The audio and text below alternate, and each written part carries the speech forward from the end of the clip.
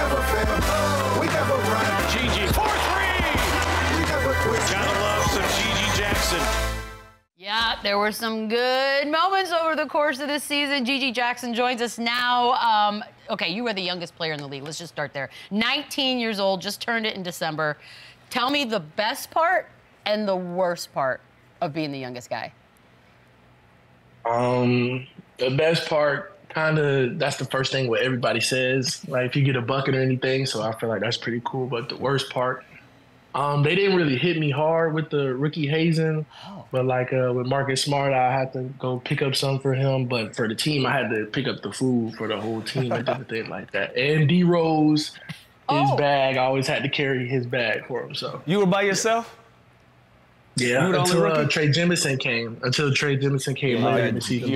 You got it bad. Oh, that's tough. It's usually 3 or 4 of y'all, so y'all can share the duties. But being by yourself, that's a bad deal. Damn. That's not fair.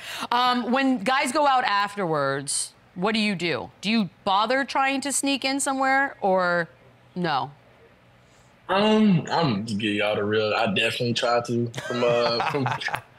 from college. I was a youngin in college, but since I stayed home, they was able to show me love and all that. But I'm kind of a homebody. But if there is any opportunity or the slightest chance of me getting in, I'm calling everybody's phone, like, where y'all at, what y'all doing? I'm trying to get in. He's in the NBA, Michelle. He can get into a club. Look, I'm a law-abiding citizen, so I don't know how that works. You pull up Don't to a let club nobody lie to you. Gigi can get in any club he wants to. And he's with D Rose and Ja. Well, that's fair too. That is fair.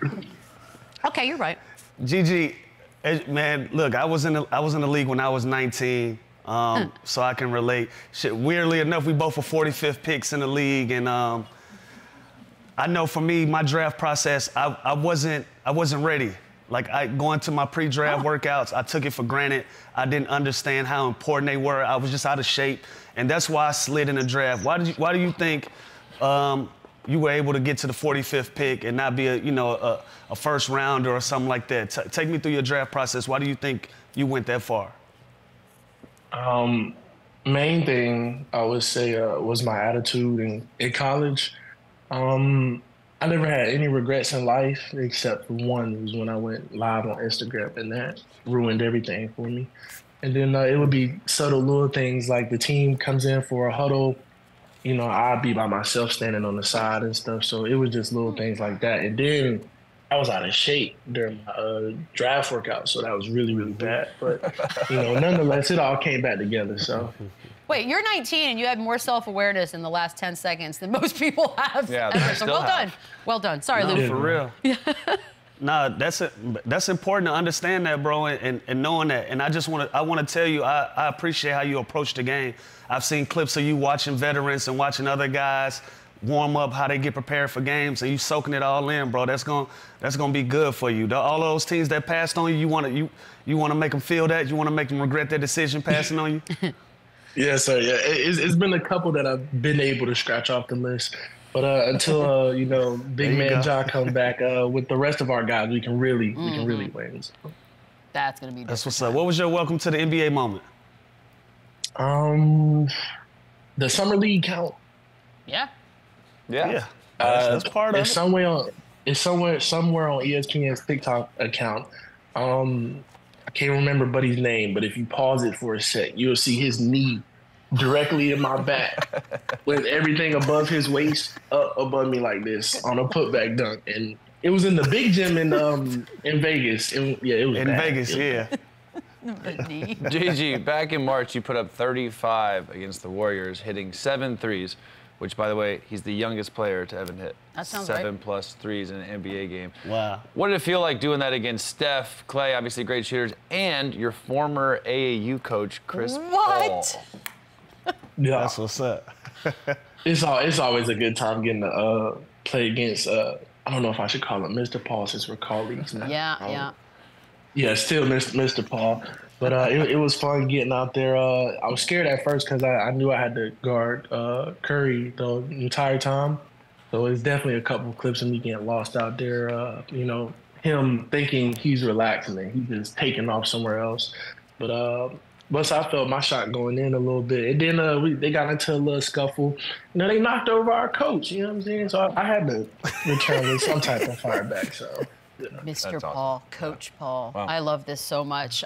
Then you put up 31 against, LeBron James. No big deal, one of your childhood idols. What is that like? I mean, it's just all happening in real time. I will tell you the best feeling in the world is when you watch the highlights back and you see the shot go in and you just see everybody on the court from their team just they got to get back on defense. But still feels surreal to this day. I try not to watch my highlights all the time, but I definitely still do.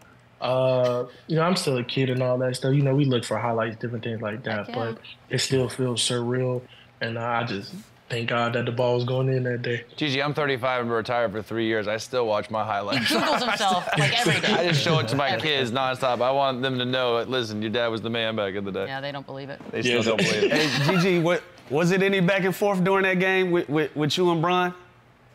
Because I know you met him during your AAU days. It was kind of me like checking on him, not like in an aggressive way. He drove down the middle in transition, and I definitely snatched the ball from him. But LeBron, they called a foul, and then I asked him, I was like, I got you on top of your head, and he started tapping that ball spot a little bit. He said, yeah, you got me a little bit. But that was pretty much about it. Don't bring up the bald spot. So he's still the king. That's what the crowd used to say. Hey, I like that. I'd never heard that before, bro. I love it. I'll ride with that. So you got your LeBron highlight.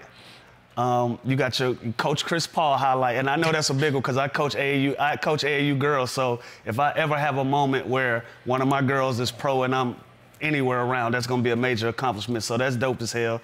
Who else is on your hit list of idols that you wanna put on your hit list? Who else you got on there? It's gonna be super tough. Kevin Durant for sure. Okay. Doable. I've gotten to play Tatum, but that was bad. He gave us 36 and 3/4. Oh. I want to say. Yeah, it was one of those nights. But KD, Luka, and definitely Kyrie. I haven't got to play those three. All right. Whatever you do, do not call any of them Mister before the game. Now, after the game, in the hallway, you can show your proper respects. Please do it. not call them Mister before the game. They will attack you, I promise you. Because I've been the first one. If you'd called me Mr. Williams before we played, I'm on your ass. Full disclosure, Barbecue chicken. he called him Mr. Williams before we went on the air, and Lou is really not feeling it right now. It's just having a hard That's my time. bad. That's my bad again. Gigi, you also played against Wemby and the Spurs twice this year. What was it like going up against him? Have you ever played someone like him, that length and that size, the shit he can do with the basketball? It only reminds me back. I was in 6th grade. I played for Team USC Unleashed. It was like a big AAU team that was put together here in Columbia. And Damn, why are we showing this? we played. Conrad? Just because it's a moment. That was one of the plays he talked trash to me. But we played this Canadian team, and they was lying about their ages. So that was like the only closest thing I got to Wemby until I got to play him. And I will say, this is very, very biased, but to me, he's gonna be the greatest player to ever play this game, in my opinion. Why you think so? Yeah, why? Tell us some of the intangibles. Why you think so? Because I was a hater when he came in. I'm like, he's not too strong. Well, what does he do against bigger big? He just blows bottom. I said his handle wasn't that crazy. They're gonna poke it. He's doing sham guards from the 3-point line, ending up at the layup. I said he couldn't shoot that good. He fast break transition, pulling up from volleyball line. So he literally has everything. The only thing that can stop him is himself. And how complacent he gets, or like how hungry he is for. And from the looks of it, those overseas guys, they don't really take things lightly. So he's coming for it all. Nice. Oh, you gotta talk Does he about- talk trash in English or is it in French? That's what I want to know. What does he say? It's definitely in English, but it's very light whispers. It's so light whispers until like he gets Tim to Duncan N1. That's style. when he'll really. Yeah. I saw the video. I can't remember who was talking about Tim Duncan, but he'll be like, like why do they keep going up on me? Why are they trying to lay the ball up on him? And then he'll yell at one of the teammates like, ball, and then he'll really like use his voice. But yeah, he's fun. He's funny to be on the court with, though. Just class. Gigi, is it true that Giannis pinched you during the game? Yeah, yes, right here. Right here. What is he on? What? I was, What? I gotta check my mama. I was busting his ass. We gonna keep it respectful, mama. Yeah. I was busting it. And I kept coming off like shooting quick threes. And so when Pat Bev subbed into the game, he was like, nah, I got him. And I blew bomb. So Giannis, they was full denying, and like anytime I would move, he would just grab my side and like squeeze so hard. It hurt so bad. Is that a thing? He got that from PB. He got that from Pat Bev. Pat Bev used to do that to me in practice. Really? And I used to get dead serious with him. I'm like, Pat, stop that shit, bro. Stop. Does it leave a mark? He get it from Pat. Is it hard enough to leave a mark? Yeah, he'll just like if you're taking the ball out on the side or something. Yeah, he'll just clamp into your skin to get a reaction out of you. I'm not feeling that, and I don't love it. After you played against Dylan Brooks, you called him a weird player, which I think is putting it lightly. What makes him weird to you? Yeah, it's fair. It's a good description. Why is he weird? I mean, he's still one of the few players that goes double arm sleeve. You know, that's kind of weird. With the pads too. With the pads. Yeah, with the pads. You know what I mean?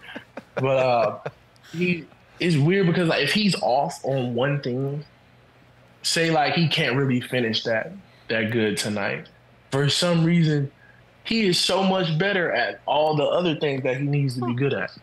But if he's off on those things, like he's never off on everything, in my opinion. Especially defensively, it's very hard to see him take plays off. And I've learned a way. I use it on the my homies down here when we get to play sometimes. Anytime they go to shoot the ball, I'm either going like slightly tap your elbow like here or like graze it on the side or something like that. Like he has the weirdest ways of getting you like out of like getting you uncomfortable when you shoot the ball. So did you ask him really to follow you on Instagram at the free throw line? Yes, and he really looked up at me like this and then kept going. Did he follow you?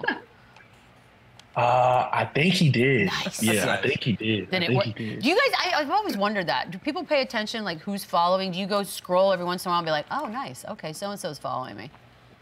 I do, for sure. I don't know who I else love do. Gigi. I do. I love how genuine and honest you are, bro. Never change, please. Never. Gigi, in the final game of the season, you dropped 44 points on the Denver Nuggets. Was that you were just in the zone? You were feeling it? Tell us about that game, because that was a hell of a game. Yeah, you just said it, like in the flow. I was got going pretty early, and really my shooting coach Anthony Carter, we were for some reason that early morning I couldn't hit a shot, so we literally worked on like having the ball tap my hip and then bringing it up, because I usually like wind it up, so we had to just work on keeping it on this side, and everything felt warm. I still shot 4 for like 13 from 3. But it still felt good to shoot them. You did get up 36 of them things that game. Yeah. But very surreal moment, but a huge blessing from God nonetheless. And hopefully I can just recreate those, later in the line down my career. Love that. Next season, you got Ja returning. You got Desmond Bain returning. Triple J is coming back. How do you fit in a mix with, your top 3 guys being back in the lineup? How do you think you fit in that mix? Attacking closeouts. If I'm on one, shooting the catch and shoot. Because I got it from Luke Kennard and somebody else. I call them non-seers. Like, this is not a contest. Like, this is a contest to you. So just being able to get my shot off really fast. Definitely corner threes. Kind of like an MPJ role, but more like dialed down, because he can get his shot off on anybody. So, yeah, kind of like that, but more dialed down. You can, too. What you mean? You can, too. It won't be 36 attempts, but you're going to be able to do your thing. That's fair. It's kind of crazy you haven't gotten to play with Ja yet, so I would imagine that's a pretty exciting thing to think about. When you were drafted, draft night, did he FaceTime you? Is that a real story? Yes, no, he was the first person to call me. I got in the car, and he could tell I was a little bit mad, but he was a, South Carolina guy. They country and say, "Oh, welcome to the crib, man. So you get up to Memphis, we gonna show love. So you gonna get you here, there." So that was pretty cool. This is a Chandler thing too, by the way. So there's this debate, and it will never die. It's the whole who would have more success, NBA players in the NFL or NFL players in the NBA. Where do you stand on this topic? Hey, be careful with this one because the NFL players, they starting to get sensitive. Yeah, they're starting to listen. They're starting to get sensitive. Before you answer, G, my point is, Chandler point is, okay, how tall are you? You're 6'8", 6'9"? 6'9". Yeah, 6'9". And you know how to run, cut, catch, jump, pat. Not discrediting what NFL players do. Now, I don't know if you can take a hit from Fred Warner going up the middle. That's a whole other thing. But I'm saying skill-wise, the skill that NBA players have, just of that, is so far better than the toughness and the injuries that I think would struggle with. So I think someone like you, Draymond Green, Anthony Edwards, they could transition just because of the sheer talent if they worked on the other stuff, to me. Basketball, like Micah Parsons, you watch Micah and CJ and Puka play in the All-Star Weekend? That's the best three that they're putting out there. Awful. But they wouldn't start on University of Cincinnati right now. How are they gonna make the NBA? Like it's ridiculous. So okay. So you've heard Chandler's argument. It gets me riled up. He really gets worked up. Now the NFL players are getting pissed. I'm like, but we get it. We're soft. We're soft, but you guys can't shoot. Hey, Chandler, let's not get Gigi caught up in our viral moments. Let Gigi live, man. They are getting sensitive, though. Because soon as he get off of air with us, his Twitter gonna be going crazy. Let's just go viral on our own. Leave Gigi out of this. Yeah, you're right. We got you, bro.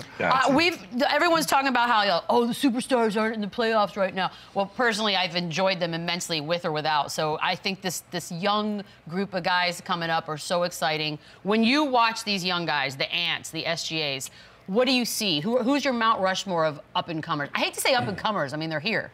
They're here. Mount Rushmore? How many? 4. History's my favorite subject, but I don't know how much is on We'll give you 4. You need 5. Is it? Okay. It may be biased, but I gotta go with my teammate, my point guard job. Definitely Ant. It's a lot. See, that's where it gets dicey. I'm going Jalen Green. I ain't gonna cap. Okay. He went crazy the last 2 months in the season. He did have a great end of season. You like hoopers. Yeah. You like flat out hoopers. That's your style. Victor. Oh, duh. Yeah. It's almost like we forget. And think about it. He didn't say SGA. That's just how good. That's hard. I'm telling you. We're in good hands. The talent is next level. We are in good hands. Man, this has been awesome, Gigi. We appreciate the time. Like Chandler said, never change, but also never call me ma'am again, or we're going to have real... I'm sorry. Real Just kidding. You're polite. There's nothing wrong with it. We appreciate it, man. Enjoy the offseason. Good luck, Gigi. Yeah, you're awesome. Thank you all so much for having me. We'll take a quick break. We'll be back with more Run It Back.